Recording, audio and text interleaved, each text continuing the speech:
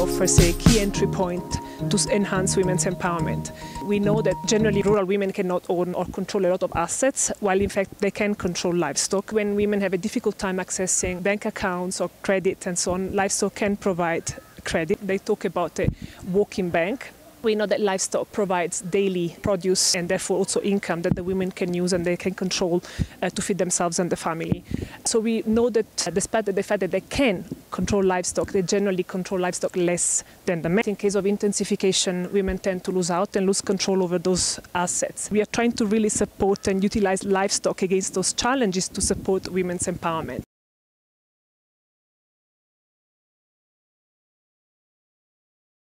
I believe strongly that the ILRI gender team needs to provide the evidence about how and under what conditions can livestock support women's empowerment. We need to provide also new understandings and thinking as a Research for Impact Institute about the link between livestock development and women's empowerment. So we are taking stock of what we know. We've been doing integrating gender analysis in livestock research for some years now.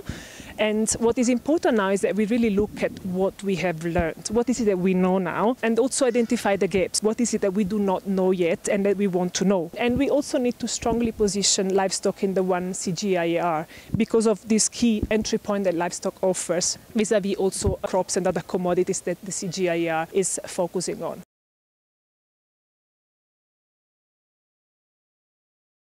I don't think we have attained gender equality yet. I think this is work in progress. In terms of our work and what we have been doing, I think we are really at an important point in time in the sense that gender equality is one of the 5 impact areas of the One CGIAR. So really one of the areas that we need to push forward and to make progress on. I do think it's very important that we also address the root causes of inequality.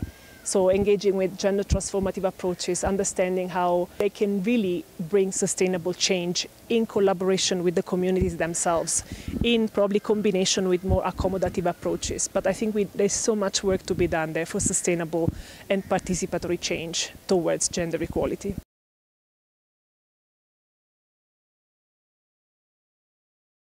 What I find impressive about the CGIAR is that there are so many gender scientists that are working on one aspect of the farm, of the livestock keeping communities. And I think what is very important that we really find the synergies so that together we can join forces and build a body of evidence on what solutions work to move towards gender equality and all together to build this bigger picture that really is the farm. The farm is a complex system and all of us can bring in the point of view of the commodities so that we can really work on gender equitable food systems.